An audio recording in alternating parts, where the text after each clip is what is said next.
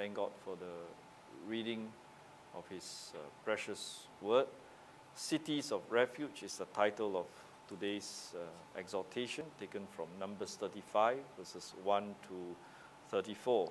We have three thoughts: provision, verse 1 to 14, protection, verse 15 to 24, and pardoned, verse 25 to 34. There is in the mind of God provision to protect the innocent in the land. These are places of asylum for innocent persons who had, without premeditation, killed someone. They could flee to the nearest city of them and find refuge and receive true judgment of his situation. These cities were so situated, located on main roads with clear signs that everyone knew where they were. This privilege not only provided mercy to the innocent, but it restrained the tribal law of blood revenge until a manslayer had received a true judgment. Murder and manslaughter are distinguished for us in our text in verse 16 to 34. And murder is a terrible crime, but innocent manslaughter is serious, but not to be considered without understanding and mercy. O.T. Spence. So you see that this was stipulated first at the giving of the law at Mount Sinai to Israel. So the cities of refuge were not mentioned until here in Numbers 35 in detail, when God specified the cities allocated to the Levites, of which are 48, and of them 6 cities of refuge. The law stipulated in Mount Sinai to Israel in Exodus 21 verses 12 to 14 gives to us this provision, the reason for this establishment of these cities of refuge. Exodus 21 verse 12 to 14 says, "He that smiteth a man so that he die shall be surely put to death. And if a man lie not in wait, but God deliver him into his hand, then I will appoint thee a place whither he shall flee. But if a man come presumptuously upon his neighbor and slay him with gall, thou shalt take him from my altar, that he may die." Here is given to us the provision of God for the manslayer to be given a proper trial. Among the 48 cities given to the Levites were these 6 cities of refuge. And these cities were mentioned 4 times before Israel entered the Promised Land. First, here in our text, in verse 6 of Numbers 35. Then there is also Deuteronomy 4, 41 to 43, and Joshua 20, verse 1 to 9, and 1 to 20, of which we shall see verse 7 and 8. But first we look at verse 6 of Deuteronomy 35. Here it is said, "And among the cities which ye shall give unto the Levites, there shall be 6 cities of refuge, which ye shall appoint for the manslayer, that he may flee hither to them. Ye shall add 42 cities." And Deuteronomy 4, 41 to 43. "Then Moses severed 3 cities on this side Jordan, toward the sun rising, that the slayer might flee hither, which should kill his neighbor unawares, and hated him not in times past, and that fleeing unto one of these cities he might live, namely Bezer in the wilderness, in the plain country of the Reubenites, and Ramoth in Gilead, and Golan of the Gadites, and Golan in Bashan of the Manassites. And then in Joshua 20, verse 7 to 8 is given Kadesh in Galilee, in Mount Naphtali, Shechem in Mount Ephraim, and Kirjah Abba in Hebron. And so here you would be able to see these are the appointed cities, and we have placed there the map that gives the 6 cities at the end of your notes to help us to identify these cities that God has sought for the manslayer to be given a fair trial. So here you see Kadesh right up north, then there is Shechem and Hebron on the western side of the Jordan River, and on the eastern side there is Golan, there is Ramoth, and there is Bezer. So these are the 6 strategically located cities of refuge. The nation of Israel had an army, but it didn't have anything equivalent to our modern police system. If somebody was murdered, members of the family and clan saw to it that the murderer was punished. So the exacting of the vengeance was left to the family, to the tribe. However, if a man accidentally killed someone, that it was a case of manslaughter, not murder, it would have been wrong to make him pay with his life. The man could flee to one of these cities of refuge and present his case to the elders who would hear him and the witnesses. And if they thought he was guilty of murder, they would turn him to the family and the authority for punishment. If they concluded that he was innocent, they would allow him to stay in the city of refuge under their protection until the death of the high priest. Then he was free to return home. He was not allowed to pay a ransom and be freed any sooner. This is the thought that was given here by Wesby. And as we ponder the reason behind the establishing of the cities of refuge, we are given a glimpse of how the Lord Christ shelters helpless ones, those who are innocent of any crime but have that appearance of being guilty. They are being protected, as it were, by God Himself. Exodus 21 verse 13. If a man lie not in wait, but God deliver him unto his hand. So here we see that it was the Lord who will appoint a place where he would be able to flee and find help. In Deuteronomy 19 verse 2 to 9, the Lord gives the reason. Thou shalt separate 3 cities for thee in the midst of thy land, which the Lord thy God giveth thee to possess it. Thou shalt prepare a way and divide the coast of thy land, which the Lord thy God giveth thee to inherit, into 3 parts, that every slayer may flee hither. And this is the case of the slayer, which shall flee hither, that he may live.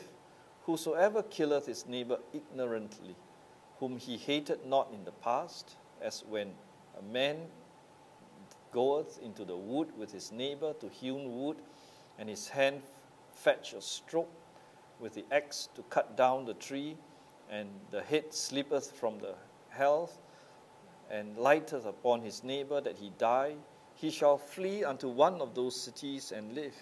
So here is given an example of how the man had no intention to kill, but there was something that happened. So the person died. As when a man goeth into the wood, so he lighteth upon his neighbor that he die, he shall flee into one of those cities and live, lest the avenger of blood pursue the slayer while his heart is hot, and overtake him, because the way is long, and slay him, whereas he was not worthy of death.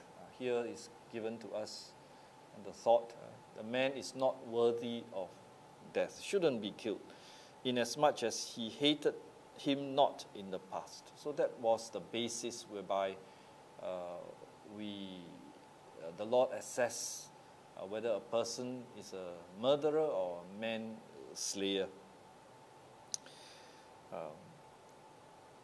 Wherefore I command thee, saying, Thou shalt separate 3 cities for thee, and if the Lord thy God enlarge thy coast, as he hath sworn unto thy fathers, and give thee all the land which he promised unto thy fathers, if thou shalt keep all these commandments to do them, which I command thee this day, to love the Lord thy God, and to walk ever in his ways, then shalt thou add 3 cities more for thee, besides these 3.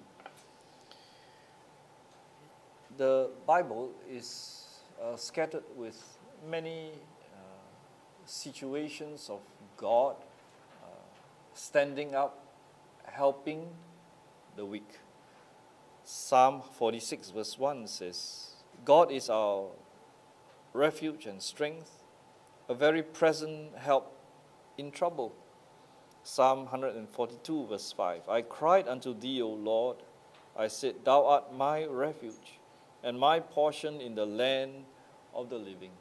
So you see here, God doth provide in a very practical way to protect the innocent. Romans 8 verse 1, Therefore, there is therefore now no condemnation to them which are in Christ Jesus, who walk not after the flesh, but after the Spirit. So the Lord does make a difference. Right?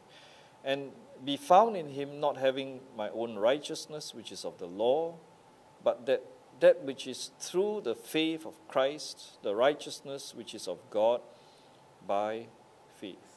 So here is given to us the principle. But there is a related truth that we would like to point out in Deuteronomy 21, verse 1 to 9. If one be found slain in the land, which the Lord thy God giveth thee to possess it, lying in the field, and it be not known who hath slain him. So the person died, but you don't know who the culprit is, because the person was just found dead somewhere. Right? Here was described for us a remote place. Then thy elders and thy judges shall come forth, and they shall measure unto the cities which are round about him that is slain. And it shall be that the city which is next unto the slain man, the nearest city, even the elders of that city shall take a heifer which hath not been wrought with, and which hath not drawn in the yoke. And the elders of that city shall bring down the heifer into the rough valley, which is neither yeared nor sown, and shall strike off the heifer's neck there in the valley, and the priests and the sons of Levi shall come near, for them the Lord thy God hath chosen to minister unto him, and to bless in the name of the Lord, and by their word shall every controversy and every stroke be tried. And all the elders of that city that are next unto the slain man shall wash their hands over the heifer that is beheaded in the valley, and ye shall answer and say, Our hands have not shed this blood, neither have our eyes seen it. Be merciful, O Lord, unto thy people Israel, whom thou hast redeemed, and lay not innocent blood unto thy people of Israel's charge, and the blood shall be forgiven them. So shalt thou put away the guilt of innocent blood from among you, when thou shalt do that which is right in the sight of God. So there is this part of a person who has died, and you don't know why. Then there is a need for an accountability too. And how was that accounted? Well, the city that is nearest to the place where the man died, the cities, those cities would be held responsible. And if they were able to find, well, that there is no mischief, in other words, they couldn't determine, right, what was the cost of the person's death. Right? The person's death might be just a person simply fall and collapse and died.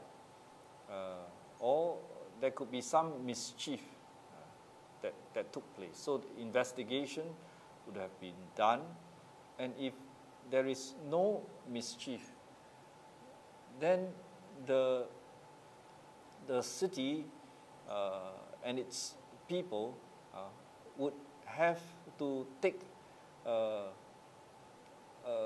an animal, the heifer here, to be killed, and then the heifer is to be killed in a valley, right? In a place called, well, they said it's a rough valley. In other words, it's not a place where they plant any crops, not a pasture ground, but there they would kill the animal, and then the blood is shed, and then they would wash their hands to signify that they were not partakers of the murder or of the death of that person. They are not responsible, they are not culpable. So that by this blood it will be forgiven them, because an innocent man did die in their vicinity. Okay. So that's the first thought. And protection, from verse 15 to 24. And so here, as we were explaining, that the person who died, that is innocent, or that, well, the city is not responsible for what has taken place for that person, then, and they are unable to locate the criminal, then they would also be exempt from their responsibility, and the land would not sustain the pollution. If anybody died, and if the cause is not determined, then there's a question mark over what happened. Okay? But here, the way that the Lord places is to ensure that this due process is done. So anybody who dies is accounted for, in other words, in the land. Okay? And Spence said well, he says, we should not ignore the beauty of this ceremony in setting forth a beautiful type of Christ.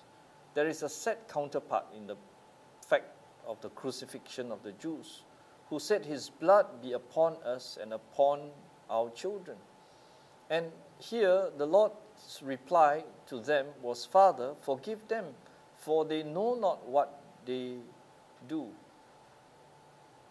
And so here it may be observed that nobody knows exactly which individual killed the Lord. There are many who are involved. Right? There is Judas, right, who first betrayed him. There's Malchus, the guy who came and took the Lord. There is Caiaphas, the high priest, who said he was guilty. Then there was Pilate, right, who ordered his scourging and finally his crucifixion. So all these people, in that sense, were culpable, right, culpable. But what did the Lord say? The Lord said, "Father, forgive them, for they know not what they do." Well, here, as Peter puts it in Acts 3, verse 14 and 15, but he denied the Holy One when he spoke to the Jews concerning this. He said, "But ye denied the Holy One and the just, and desired a murderer to be granted unto you, and killed the Prince of Life, whom God hath raised from the dead, whereof we are witnesses." So the Jews were guilty, but the Lord did die, but he rose again from the dead. You see here how evil could not finally find its place in the realm of God, because God provided through Christ the way out. Okay? So that brings us to the third thought, pardon and punishment. Pardon and punishment. From verse 55 to 34, it says here, "The manslayer may be given a pardon when the high priest dies." In this way, God made provision to protect the innocent who may have killed someone but not with intention. Such a one should not be tried as a murderer. Provision is made for his pardon at the death of the high priest. The length of the sentence, therefore, is in the hands of God, who decides when pardon is being given, as he appoints the time of life and death. In that sense, the manslayer is kept in God's sphere and await God's time for his release. Right, so God made a provision for his release. It is the death of the high priest, and so here is the provision that God made for the manslayer. He can be pardoned. But if a man is guilty, which we see and emphasize here again from verse 31 right up to the end, then he was to be stoned to death. Murder was a capital crime in Israel for which there was no ransom. You cannot buy yourself out of a blood debt. So the blood of the innocent victim polluted the land, and the land belongs to the Lord. Genesis 4 verse 10. And he said, "Where hast thou done? What hast thou done? The voice of thy brother's blood," that's Abel, "crieth unto me from the ground." Right? This was the Lord's word to Cain, who slayed his brother. And Genesis 9 verse 5, "And surely your blood of your lives will I require, at the hand of every beast will I require, at the hand of man, at the hand of every man's brother will I require the life of a man." So you realize here how God is just. God protects the innocent. God makes provision for the helpless. And you also see how the Lord allow, in his own time, the release for the manslayer at the death of the high priest. Such was the provision made by the Lord to protect the innocent in the land. Amen.